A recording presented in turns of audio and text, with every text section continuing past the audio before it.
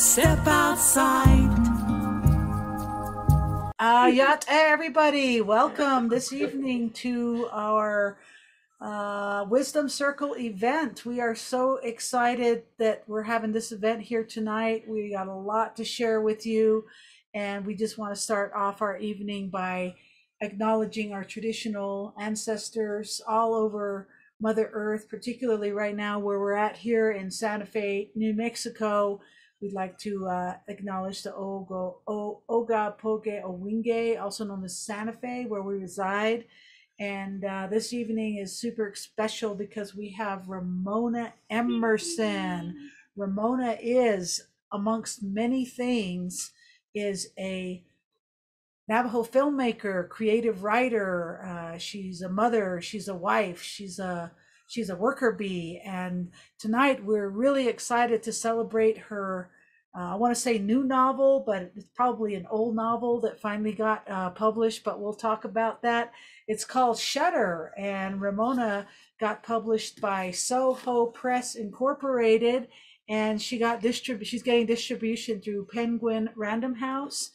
And what's so beautiful about Ramona is she is an Indigenous community member who advocates for indigeneity and passes on her knowledge, gifts, and skills to give back to her communities in ways that really break down stereotypes, cultural appropriation, and overall misunderstanding of what it is to be Indigenous on Turtle Island.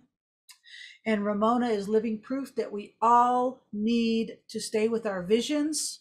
We need to continue to dream, and we need to write our stories. So join us this evening. Let us all welcome Ramona Emerson. All right. Ramona, tell us a little bit about yourself. Hello, everyone. It sounds like quite the party. Well, she Ramona Emerson and she plashi in shla nakai bashichi tachini dashiche nakai dashinole. And I am originally from Tohatchi, New Mexico, and I have lived also in Santa Fe and Albuquerque, where I reside now. And I run a production company here in Albuquerque with my husband, Kelly Byers, called Real Indian Pictures. So we work mostly in documentary work, and we do a lot of work for Native organizations and universities. And that's how we make our money, so that we can make documentary films. And I guess I've been making films for a while, over 25 years.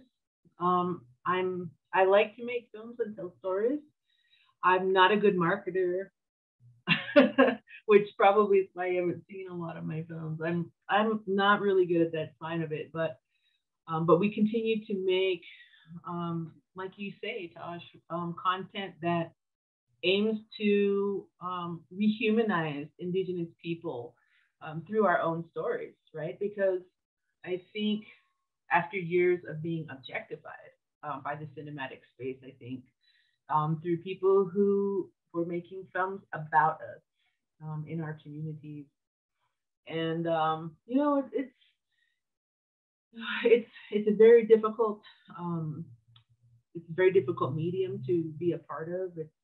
It's hard to make a good living being a filmmaker, especially a documentary filmmaker. Documentaries aren't blockbusters by any stretch of the imagination. So you really have to be devoted to your story and to what you're trying to bring across with the story you're making. And in the case of documentary work, I think it's just really all about remembering that you are given the responsibility of telling the story. People are trusting you with their words, they're trusting you with their images, they're trusting that you are going to get their story across the way they want you to tell it. And that's a big responsibility. So I think that as a storyteller, I think that's really most important. But as an advocate, it's even more important to make sure that you give the next generation of filmmakers opportunities, advice, help, whatever you can do, so that they can continue that work and continue to make space for ourselves in our own communities, because it continues to be a struggle to get funding and to tell these stories from our perspectives. Outsiders continue to be funded and supported to tell our stories, and we, kind of have to fight tooth and nail as Indigenous people in this particular country for documentary funding and for funding in general. There's a very limited amount of funds, and all the filmmakers know each other and know each other's work, and we're all competing for the same 5 pieces of pie every year. And so, it's a hard business to be in. But I am looking forward to moving into the business of writing instead of, the business of hauling equipment around and, looking for funding and begging for money and writing grants and that kind of thing. It's hard. It's hard to do that work, and it's hard to maintain a lifestyle, a healthy lifestyle, making those kind of career choices. Which is why I think my husband and I have this business, because, like I say, it's our bread and butter. So we're able to making documentaries for everybody else in their programs and doing college campus tours or whatever they need, and using that money a lot of times to fund our own work and to help us survive and eat and take care of our son while we make these documentaries. So I've been part of that storytelling family, I guess, for years. I come from a whole family of storytellers, and my mother and my grandmother. My grandma was an educator, and she was a huge influence on me. She went back to school. She went back to college in 1986. She was 70 years old. And she told me if I can go back to school and go to college. I remember I was probably about 13, something like that, when she graduated. And she told me, if I can, some old lady like me can do it. She kept telling me, you can do it too. There's no excuse. And she came to UNM and she lived in the dorms just like everyone else. And it's an inspiring thing to see somebody, after she raised all of us, including her grandkids, she finally went back and did what she always wanted to do, which is to be a teacher. And I pull a lot of inspiration from her, and also from our shared love of movies. I think my aunt, or my grandmother, and my mother both had a love of film and movies, different genres maybe, and reading. Also, my grandma really encouraged me to read, and she's the one that taught me to read when I was very young. And so we shared that interest and that love of storytelling and talking about books. And my grandma and I used to recite The Giving Tree and Peter Rabbit and Where the Wild Things Are when I was little, because I knew those stories so well, because my grandma and I would read them all the time. And so that whole part of storytelling, that idea is really was ingrained in me with my grandma. And like I say, my grandma and my family are big storytellers, and a lot of the stories that we started with are scary stories. I think a lot of the stories that were told to me by my cousins and my uncles and my aunties and growing up were scary stories, right? Meant to scare us into doing what we were supposed to be doing and not doing what we shouldn't be doing. And so we just kind of grew up kind of trying to outdo each other, trying to scare each other with whatever story we could. You're not supposed to talk about that, or if you whistle at night, they're gonna come for you. And have all my little cousins out there, they're gonna come for you, and then start whistling, and they all run for the house. That kind of stuff. That was just part of growing up, was having that storytelling. But my grandmother and my mother also had a love of the films, and I shared watching a lot of old westerns with my grandma. She really loved Gary Cooper, and we watched a lot of Gary Cooper westerns. And She also loved Clint Eastwood and Charles Bronson, which were kind of like those Death Wish movies, and like um, Clint Eastwood, and all of those really bad '70s movies where he's Dirty Harry and Magnum Force and all that stuff. My grandma was really into that, and we would go to those movies, and we would really enjoy them. And my mom, the same way, was a big horror movie fan, so I've seen like every single bad horror movie that's probably ever been made. I was taken to The Exorcist, so I hear, when I was an infant, and I slept through it. So, like, they've been taking me to bad, scary movies since my infancy, and so it's kind of just part of me. So that's kind of where, and I think my mom being a painter and being an artist kind of also influenced me in some ways. I think because I kind of knew, she prepared me for a life of being an artist, because I understood pretty early on that being an artist wasn't an easy thing, and that you had to work really hard to do it, and that you had to sacrifice. You had to not make money. There was just a lot of things that I knew, that if I was going to do this, that my mom already kind of ingrained it in me, that that's fine if that's what you want to do, but but at least I knew that that's the kind of lifestyle I was getting ready for. And also, I think just her ability to, because she does plein air landscape painting, and I feel like I have a little bit of her eye, a little bit of her framing. Like, there's something about the way you look at things, and the way you frame your life, and the way you frame the things around you. And I think by watching her paint, and watching her be a part of that process, and because I've been watching her since I was a kid, so that whole idea of the look, what you put out there, really really does make a big influence. And my mom knew that. She did art that was not considered Indian art, and she couldn't sell it. And she would always say to me, well, if I painted a sheep, if I went out and did this plein air landscape and it was beautiful, nobody's going to buy it. But if I paint on a sheep and a hogan and some Navajo stuff in it, then they will, because they expect a certain thing from me as a Navajo woman, as a painter. They expect a certain thing. And she refused to give it to them.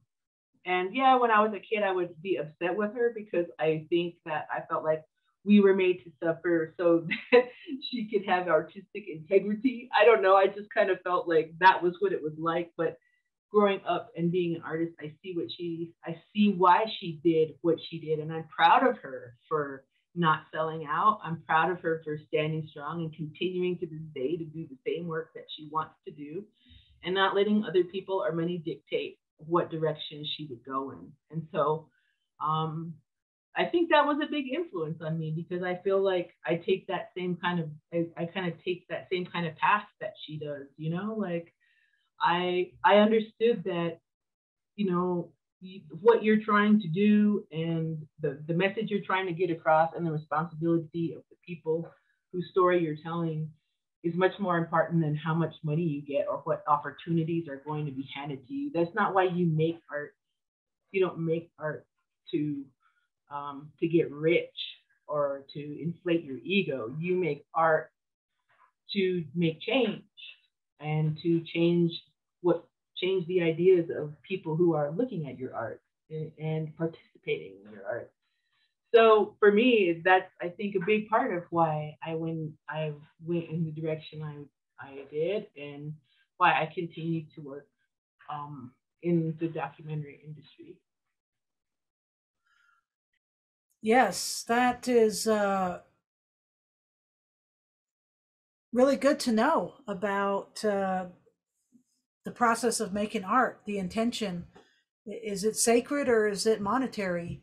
Is it stereotypical, what's going to sell? Or is it your true heart to vision? So when you started seeing life through your own lens, and I like how you said framing, because when you look through a lens, it's a frame. So you can go close, you can go far, you can pan, all kinds of stuff. Did you when you started to do the images, did you see stories? Did you have stories in your mind, or were you just taking pictures? Like, we're talking about three different things here. We're talking about, you're a photographer, right? You're a photographer, you're a filmmaker, videographer, editor, and you're also a creative writer. And right now you just completed a beautiful novel called Shuttered. It's action packed and crime and scary and horror and all that kind of good stuff. I can't wait to read it.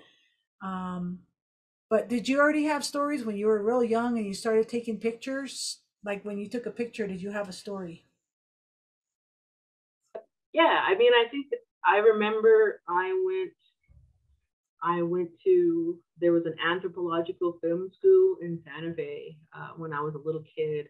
And one of my schoolmates named Carolyn, her father, Carol, owns the Anthropological Film Center. And I remember going over there when I was like third grade, and seeing how moving image worked, because he would just give us like empty cells of film, just unexposed film, and we would go and he would just give it to us, and we would draw on each frame and make an animation. So like I made this animation of this fruit bowl with all this fruit in it, and then all the fruit crawls out. But I think it was like my first time seeing how the film process worked, and understanding that film was a collection of images. And so like you make 24 frames of an apple and only 1 second is going to go by. And I think it really cemented in my mind the way that film works, and how you can do the same thing with photography. I had my stepdad Will introduced me to a pinhole camera when I was very young, and he took a couple of portraits of me with a pinhole camera. And it was the first time I'd seen any images ever made by like this inanimate object and some paper that was in a box. So I didn't even know that you could do that. And they were also making a film by using the pinhole camera as each frame. So they would they would pull it out and expose the paper, and then they would do it again. He would move, and then they would do it again. So it was like animating, but at a very small, long, drawn out process through still imagery. And it was part of some art thing that they were working on. But all of this kind of like, I just remember it like it was yesterday, because I think it was such a cool thing for me to see that imagery could appear on a piece of paper that easily, and that in order to make these images move, there was a significant amount of work that went into it. So when I watched film from that point on, I understood that, wow, especially animation, because I understood that each movement would just a small movement would take frames and frames and frames, and work and work and work, and all these people drawing the pictures. And so that, I think, kind of got me ready for it. And I mean, I took pictures. I had a little Instamatic camera that my grandma bought me, and I would take pictures of everything, all kinds of stuff. I had a little brother, and I would take a lot of photographs of my little brother, and my cat, like, oh, my grandma. I just took pictures of everything. And I mean, my mom kept those photos. I don't even know. For me, it wasn't important. I was just taking photographs. And once I saw them, and I was moving on to something else. But I don't think I realized that I could be a filmmaker. I mean, I thought it was like a pie in the sky dream. And when I was younger, I wanted to be an astronaut. That's what I wanted to do. I wanted to be a pilot, and then I wanted to go into space. Film was very far from my mind. But when I found out my eyes weren't very good, and I might not be a good pilot because my eyes weren't very good, I kind of got bummed out. I didn't know what I was going to do with my life. And I went to see I had been a Spike Lee fan because I had seen She's Gotta Have It, and I had seen Do the Right Thing. And so I had some idea of who Spike Lee was, and I enjoyed his films. And so when I was a junior or a sophomore in high school, my mom took me out of school because I begged her to, and I wanted to go see the new Spike Lee movie. And we went to see Mo Better Blues, which is definitely not one of Spike's better movies. It's very misogynistic, kind of like a lot of his films are, but in particular that one. But the visuals and the idea of the passion behind this guy's love of music and how he loved music more than anyone else. You know, no kid, no wife, no parents, nobody mattered. It was all about his music, and it was like this obsessive story about kind of his decline because he was just obsessed. But I thought he physically and visually embodied the idea of isolation and the idea of just this obsession that he had with his music.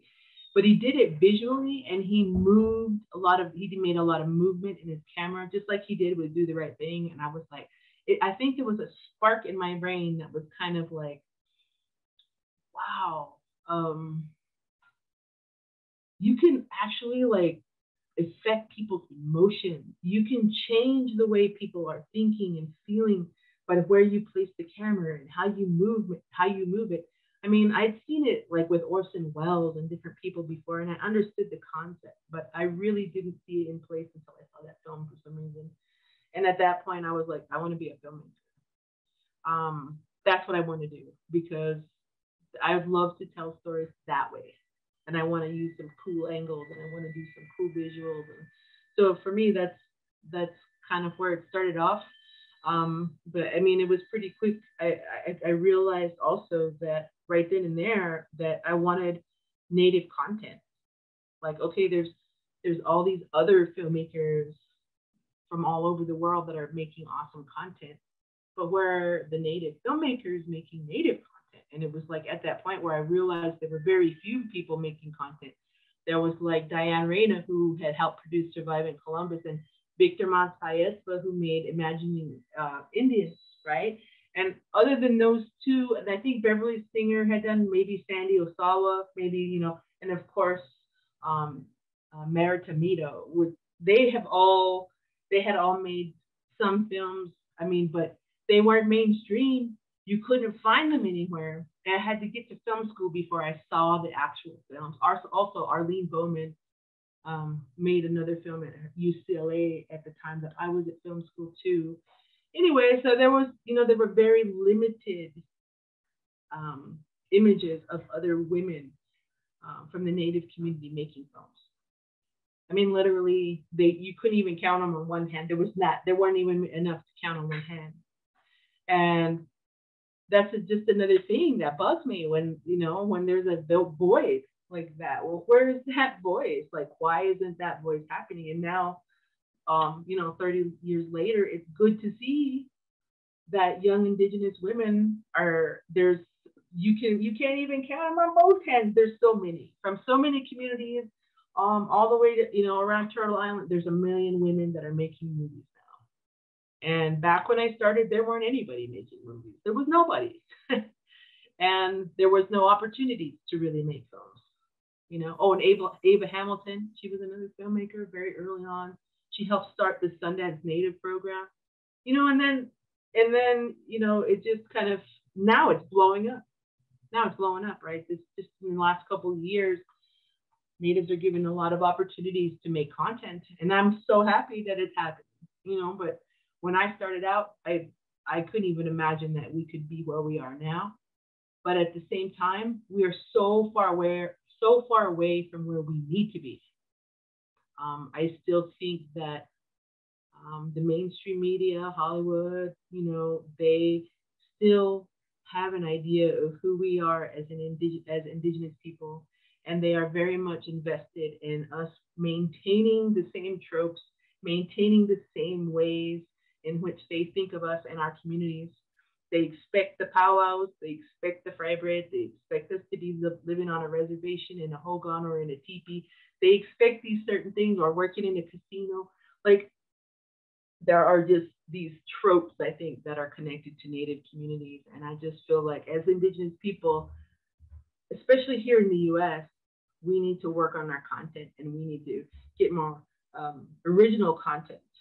And that stuff that is completely original and new, and some science fiction, and when are we going to have like you know, the native Sex in the City, or, you know, like, when are we going to have the Friends with the nothing but Indians living in an apartment? Like, Friends with Indians would be hilarious, and it wouldn't be that cush, right? Nobody'd be living in some fancy apartments in Manhattan. But that would be way more interesting to me than watching Friends. You know, I mean, there's just a lot of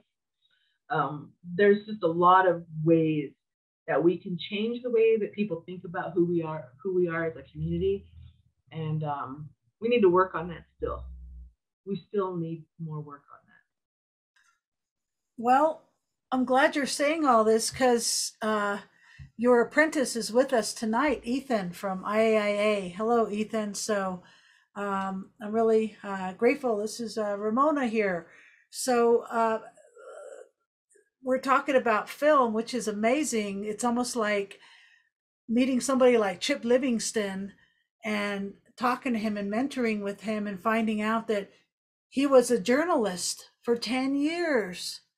And then he got the craft and the mechanics down.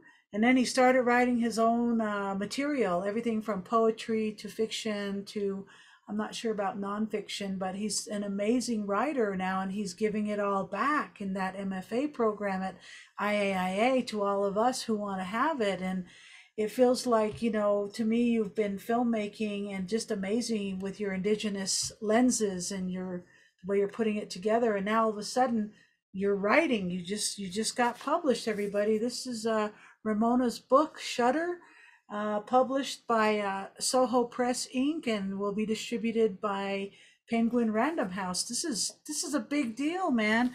This is huge. So before you tell us where we can purchase this and how we can get a hold of this book, and how you're starting a script to make it into a movie series, like everything you're talking about, where did you get your start in writing? Did it go hand in hand with the photography and filmmaking, or did you just join the program at IA and then took to it? How did that all come about? Well, you know, I think at best I'm a lazy writer. I've always have been. And one of the first things I'll tell people when they ask me about, why did you want to be a writer? I don't want to be a writer. I hate writing. It was like one of my most hated activities. I'm not joking. I hate writing. But I'm good at it. And I think I didn't really know that I was a decent writer until I think I was a senior in high school, and my high school English teacher, Mr. Zuber, gave me an award, gave me the senior award for the best writer, because I wrote this. We were supposed to write this essay about Sisyphus and about, you know, rolling the stone up the hill, but he wanted us to give our own personal interpretation of what that is, the Sisyphean theory, right? And I kind of wrote this story about how I couldn't figure out how to write the essay, and I went outside and smoked a cigarette, which I wasn't supposed to do. And then I went back inside and figured out I wrote the essay, because it's all about like going to your lowest point before you're able to get back on the horse and push the stone back up the mountain and get it done. And so I kind of, and he told me, you are an excellent writer. You need to stop pretending that you're not an excellent writer. You do like the bare minimum to get your grade, but I know that you can do better. You just don't want to. And I told him, like, yeah, like totally, I don't want to write. I don't want to write this essay, and I'm not interested in doing any of this work, listening to Shakespeare and doing any of this. It's like super boring. And I was in Catholic school at St. Pius here in Albuquerque, so it was very intense, like college preparatory stuff, and I was just not into it. But I knew at that point I was good at writing, but I just never did it. And I decided instead to write screenplays because they're easier and they're faster, and you can tell a story very visually, which I feel like I'm a very visual writer. And so for me, screenwriting was the way to go. And I wrote a screenplay right after I got out of college. I wrote many essays about Sergei Eisenstein, and UNM at that point was the program was very theoretical. So you did a lot of film theory, and you read a lot of books, and you studied a lot of film. And so I was really good at that. And I could only get a job. When I got out of college, I could not get a job in the film industry because at that point it was 1997 and there was no film industry in New Mexico. So the first job I could get I worked in a frame shop for a while, but the first job I got working in video was for a gentleman named Jerry Goff, and he ran a business called Goff Visual Services, and it was basically a private company that did forensics for the state of New Mexico, for the state police, for law firms. You know, here in New Mexico, internationally, nationally, we processed bank robbery videos. We filmed accident scenes. I videotaped depositions and, you know, post-accident scene investigations and construction work. I mean, it's just insanity. And I spent 16 years doing that work. And my boss was very difficult. He was, you know, he could be nice, and he was a very generous man. He would allow me to take equipment out of his studio to do our documentary. And that's, I think, the reason why I stayed working there for so long, was because he gave me that opportunity to use the equipment and to use the editing software that he had. And we were able to finish, I think, 3 films while I worked there, just because we were able to get you know, the camera equipment and do all the work there. But after the 3rd film, we were able to buy our own camera, and we started really getting to work on our work. And I started to slowly step away from the forensics and eventually just quit completely. I think it was probably like right as I was going in for the MFA program, I quit that job. I just couldn't take it. My son was small, and my boss was just getting even grumpier, and my hours were crazy, and I wasn't getting paid enough, and I just had it. I knew that I could work for myself. I didn't need to work for him anymore. I worked for him for 16 years, and I was just done. And I quit, and I went and applied for school. Actually, when I was still at Jerry's, I went to that Los Luceros work writing program that they had as part of the film office. And I went to that program, and I think probably like 6 writing workshops with my mentor, Joan Tewksbury. And Joan, kind of in the process of writing, doing, you know, writing prompts and being in her class, I started to get a feel for actually writing again, something besides screenplays or grants, you know, but something more of a creative, like writing short stories. I hadn't done that since I was like in junior high. I mean, really. So it just started blossoming like a story at a time, like the very roots of Rita and her relationship with her grandmother. Like that part of the story was developing as little short snippets in Joan's workshops. And I remember they made the announcement that IAIA was going to have this new MFA low res program. And I was like, oh, this is like the perfect program for me, because I got a business to run. I've got kids pick up at school. Like, I'm too busy to go back to the university to get my master's degree. And I just didn't want to deal with all of that. But I thought this would be the way I could get my MFA and continue to work. So I asked Joan. I was applying for MFA in the screenwriting program, and I talked to my mentor, Joan. And Joan Tewksbury is a very famous author. She's written a few books, and she's the one who helped write Nashville. I don't know if you've ever seen that film, Nashville, but she wrote the screenplay. So yeah, so Joan, I begged Joan to write me a letter of recommendation for IAIA, and she called me and she said, Ramona, I would love to write you a letter of recommendation, but I will only write it if you study fiction instead of screenwriting.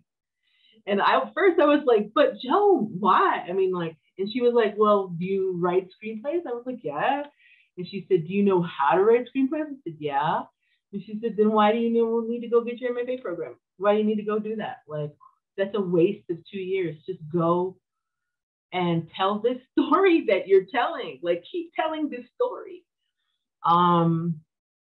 And so I did. I started to write a little bit more. And it was mostly just about the grandma and the Rita story, little snippets here and there of her growing up and that kind of thing. But I had wanted to do a documentary about Navajos who work as police officers. Like, Navajos who have to deal with death, of course, because death is such a taboo thing for Navajos and Navajo culture. And I thought, well, what about Navajos who are police? Like, what do they do when they have a dead body? They're at work. Like, this is part of their job. Like, what about doctors? What about pathologists? What about, like there are people who are going to actively have to handle dead bodies, and some of them are going to be Navajo, maybe because they're doctors or because they're officers or detectives or, who knows?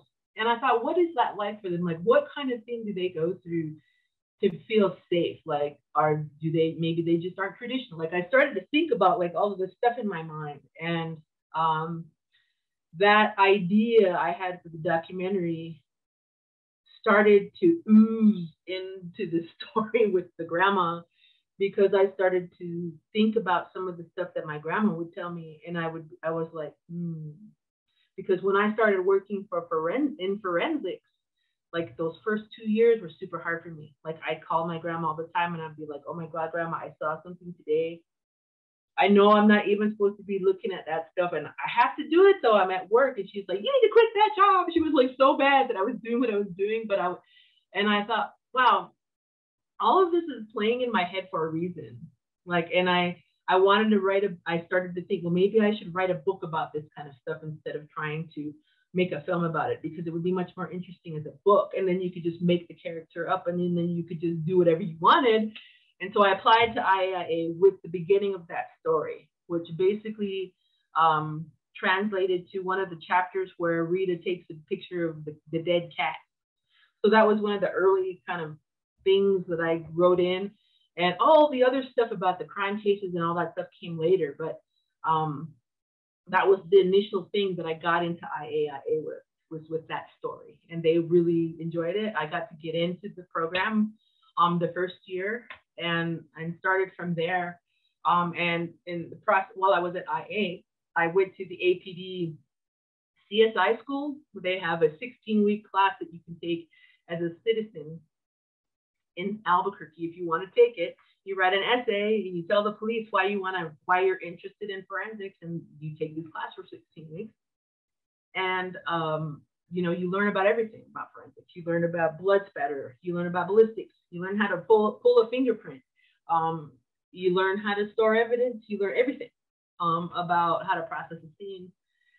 And so I took that, and then I took everything I had been researching for the documentary, and then I took this story about grandma and myself growing up and pulled some things from it and put it into Rita's story, and started moving things around.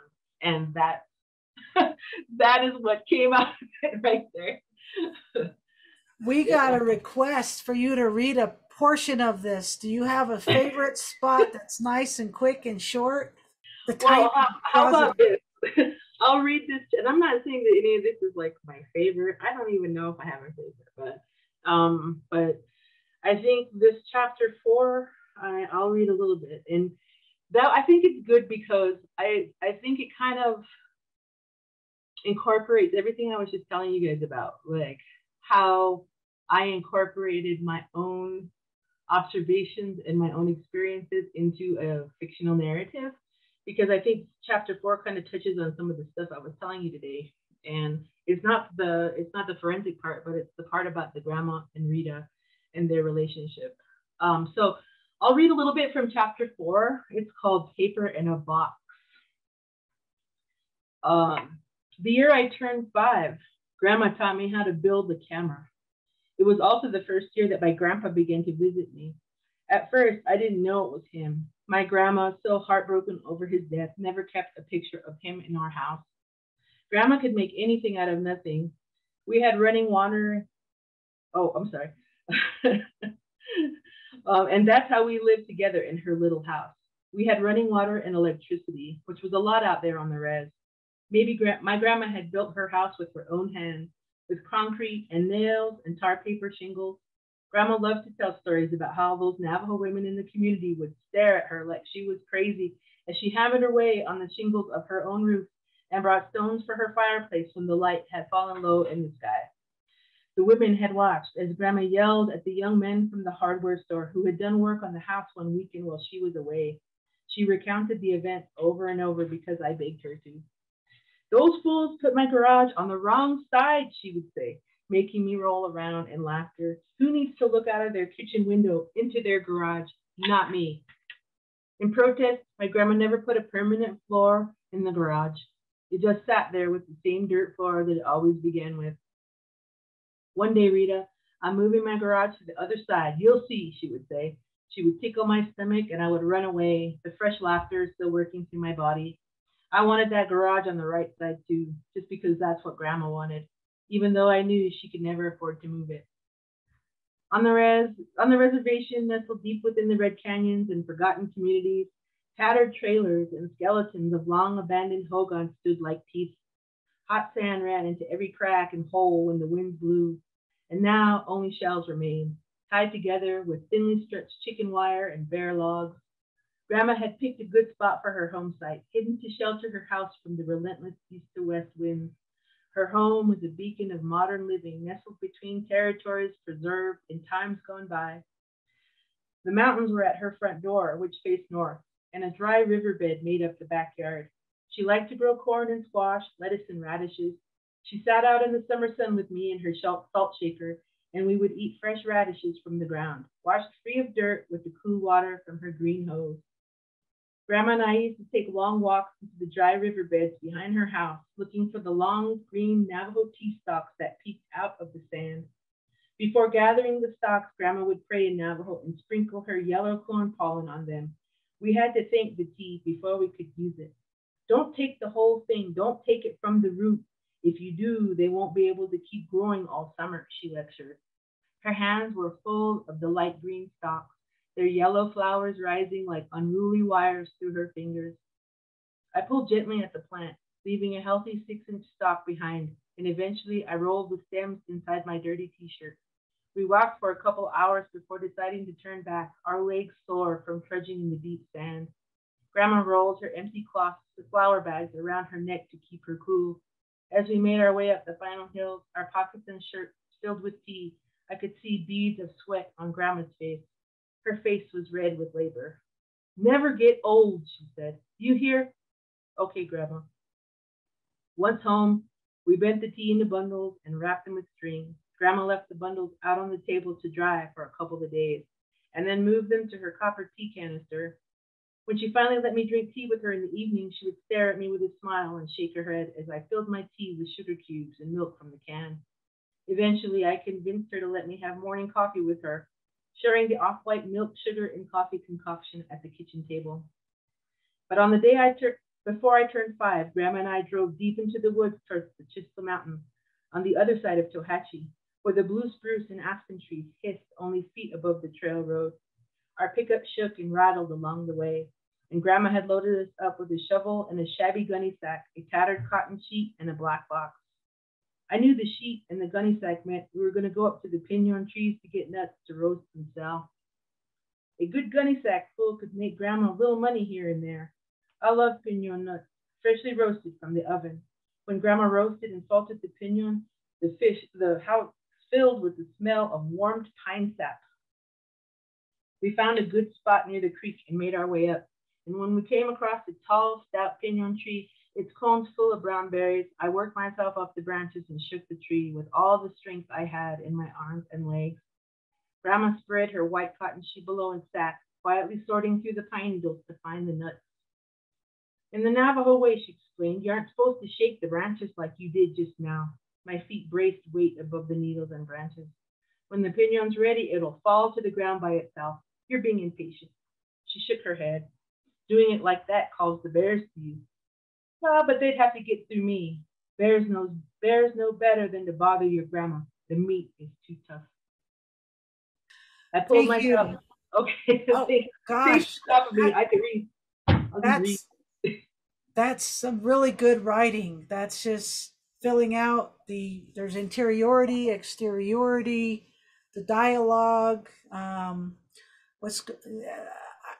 For me myself, I like a lot of interiority. I like to hear what's going on in people's mind with the action on the outside happening with drops of dialogue. So really good work, Ramona. Unfortunately, sadly, we're out of time. So I'm going to go ahead and just thank you for your wonderful show tonight. I'm going to tell everybody where they can buy this book from. Yes. Where do we get it? Just Google it. Well, it's not out yet. Wow. It's you got one of the advanced editions Nice. that probably has like a couple of spelling errors of the Navajo words. So like after that, it got copyrighted one more time. So but the book comes out on August 2nd, and you can pre-order it now. Like you can go to I don't know about Bezos. Don't give your money to Amazon, but you can find like your local bookstore or Barnes and Noble, somebody like that, and you can order it online pre-order. So if you just type Shutter and Ramona Emerson in, the Penguin site should come up, and it'll direct you to where you can pre-order the book. Beautiful. Okay, everybody. Orders from Ramona. Don't order from Amazon. Order from anybody else. And Ramona is definitely serve the local coffee shops and the family-owned businesses. And since we're at the end of our show, our theme is thriving in purpose. So just give us one last definition for our little brother out there who's watching the show tonight, student at IAIA, and all these other artists out there. What does thriving in purpose mean to you? Thriving in purpose. Well, I think what it is to never lose sight of your dream and your goal, because there are going to be times out in your life, especially as an artist, where you're going to be rejected, and believe me, I know all about that. And I've been rejected from just about every film festival, every funding organization possible, some multiple times. 28 to 30 different publishers also rejected this book. And I'm not gonna lie, there's times when I was like, what am I doing? I should just go get a job or just start teaching, because I need to have like a real job. I need to be an adult and not try to do this artist crap. But I think like I just remembered my grandma telling me, like, if that's what you really want to do and you really believe in it, then that must be what you were meant to do.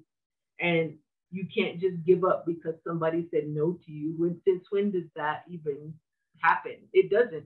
If somebody says no to you, you just go around that person and find somebody else, and find another organization that's got your best interest at heart. So yeah, don't give up. Just remember, like, whatever it is that drives you. Like for me, it was my son. Like I would see him and I'd be like, I don't want him thinking I'm just a loser. Like I don't want him to think that I didn't fight hard to do what I'm doing. And so keep fighting, man. Don't give up on those dreams. It took me 25 years to get to the point where somebody's finally interested in something I'm doing. Wow. And, so don't give up. Well, we're always interested in what you're doing, Ramona. We are your biggest fans, Indigenous Ways and IndigiFem, because you're an awesome, legitimate, loyal, dependable person that suits up and shows up, even if it's across state lines. You show up for the shoot. So thank you. Okay, well, at this time, I'm going to go ahead and pass it over to Elena. Right on. Thanks so much for that, Ramon. Great, great words. Just before we invite all our Zoomsters in and getting our social media people, if you want to ask a question or throw out a comment, please do in the chat box. But just a bit of a commercial break. Our wonderful Wisdom Circle where we're at the moment is going on hiatus, and we will be reconvening in the third week of October. Why is that? Because for the next 5 months, from May through to September, every third Wednesday of the month, we have the Indigenous Ways Festival. Different parks around Santa Fe. It is in person and it is also going to be online. So for those people who aren't living in the vicinity around Santa Fe, you can also beam in. Instead of being 1 hour, 6 to 7 Mountain Time, it'll be 6 to 8 Mountain Time. And if you're in person, it's starting at 5. We've got all the activities. that will be from 5 to 6 before we bring the main audience in. We are really, really jazzed about this. We've got artisans, food vendors, and the whole point of this is how do we bring our beloved community out 2 years after 2 years of whatever we've gone through. So we're really grateful. You can check out on our website, IndigenousWays.org, all the schedulers there, and importantly, it's a different Zoom link. So if you want to attend on the virtual, go up to our website, IndigenousWays.org, and there you'll be able to register for the virtual event. Down below, you'll see all our social media zipping across the screen. We're really grateful for that. And then if you want to catch Ramona again, you can in the next week. Have a look on our website. There you'll see Ramona's archive, as well as the 165 Indigenous and Native American presenters that we've been very blessed to have through the circle starting April the 1st, 2020. And then, all of these events have been free. All of them since April the 1st, 2020 have had ASL interpreters, and that's making access available to everyone. So kudos to Chris Esiano, who's interpreting now, and also the beautiful Zol, who's blessed us making access available now. Also want to give a shout out for our series that we've had, which is just finishing tonight with the beautiful Ramona. Thank you to our sponsors. Ramona, thank you to our sponsors, the National Endowment of Humanities, the New Mexico Humanities Council, WestAF, New Mexico Arts, the National Endowment of the Arts, Northern Rio Grande National Heritage Area. Also to all our individual donors making this possible so people can come in with no cost at all. Thank you to our board members and all of those wonderful people out there. If you want to make a donation, you can do our little sites here, go to our website, or else we've got our postal there. So this is that wonderful time. If you're in our Zoom area and you want to turn on your camera, now is the time to do that. Tash, I'll let you have a go at this. Okay.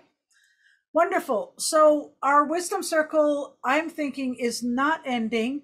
The only thing you have to do is go to our website, zoom in. We will have our beautiful sister Ramona and our young brother Ethan on site live filming. And right now I want to say hello to our beautiful founder of Indigenous Ways, Carol Harvey. Carol Harvey! This is Carol. Carol is a writer, she's a lawyer, she's an activist, she's Navajo, she's from her family are from Lukachukai. Would you like to say anything to Ramona this evening, Carol? We got no vocals. We need you to unmute.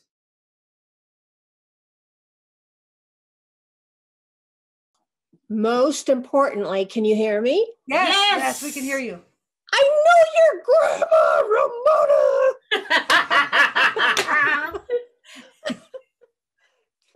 Awesome, too incredibly awesome to see her granddaughter here in front of me reading a story about a person that I know and love. Oh, thank you. Thank you. Your story was so beautiful. Oh, thank you. I'm so glad that you knew my grandma. There's hardly anybody that knows my grandma anymore. That's so cool. Good to see you. All right. I just want to do a plug too for Carol. Carol recently authored her new book as well. So congratulations on that as well, Carol. And such a wonderful little small world we live in. All right. So who wants to say hi to Carol? We've got a couple well, it's Ramona or Carol? to Ramona. Sorry, we're going to have Carol, you guys. We're going to have Carol. Would anybody like to say anything tonight? Terry Vincent, TV. All right. Yo. What's up, Terry? Terry here saying hi, Arlita. Hi, Christina Bueno. Hi, Tosh and Elena. Hi. Ramona, I was so fascinated by your story. And 25 years to get there, wow, that is a lot of endurance and tenacity to make it there. And also, it's very much thankfully to your grandmother for continuing to encourage you. And now you are serving as an inspiration for me. So just wow. Thank you, Ramona. Thank you so much for sharing your story with us. Very impressive. Thank you so much. Thank you so much. And a real quick Yes, plug yes. for TV. TV teaches American Sign Language. She will be one of our presenters at our Indigenous Ways Festival. Acronym is IWF. So if you want to learn sign language, go to our website and see when Terry's going to be at the park. 15th of June. Okay, Terry will be June 15th. She'll be teaching American Sign Language. So please join Terry Vincent on that time. Our sister Arletta and Lukachukai, would you like to say something, Arletta? And Rodney? Yate, Navajo Deaf Way. This is Arlita speaking.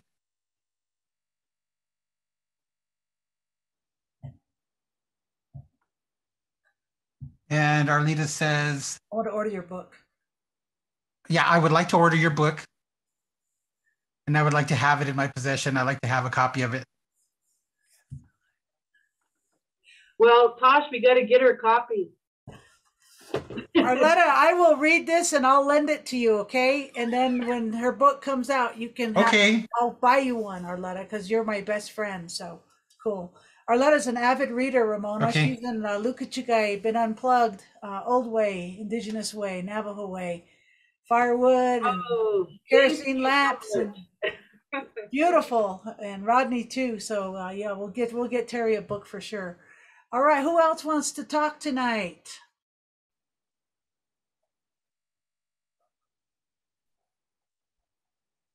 I'm just so honored to hear Ramona and that generation. You know, it's such a different exposure to me because, you know, I didn't grow up with all of that, you know, new stuff, but it's wonderful to hear about and to hear about our younger generation of Indigenous persons expanding their horizons. And that, no, you don't have to be put in any box and you get to do your own work. And it's such an honor for me to hear from your generation and to hear your story. And it's wonderful. Thank you, Carol. Yeah, I really, now that I'm getting a little older, it's very important for me to make sure that that next generation is ready to take over. You know, it's a young person's game, the film industry. But these young people who are in their 20s and 30s always blow me away with their knowledge of technology. And these young people are making films with one of these now and getting them into film festivals. And, you know, I'm used to carrying like 500 pounds of gear out to the boonies to do stuff. And now these young people are able to use this and their laptop and tell stories around the world. And it just makes storytelling so much easier for everyone. And also, it makes it so much easier for us to see them and to see their new viewpoints and to see what they're going through as young people. You know, it's an important part of how our Native people are going to be seen in the future. Beautiful. All right, beautiful, Ramona. Those are wise words to finish on with the beautiful Ramona. We're about up the top of the hour. I just want to take this time to thank all our people who have come in live, whether that be in Zoom or our social media. Amy Lafferty says, hi, Ramona. So thank you for all those people that took the time out of their time to bless us. If you're watching the recording of us, thank you so much. Also to our ASL interpreters again, Zol and also Crescesiano, making it possible. We will look forward to seeing you all either virtually or in the park, May the 18th, that's Wednesday, at the Indigenous Ways Festival. Other than that, everyone, let's give a big, warm, hearty Yahoo for the one and only Ramona! Take care, everybody. We'll see you soon. Take care. Touch the earth.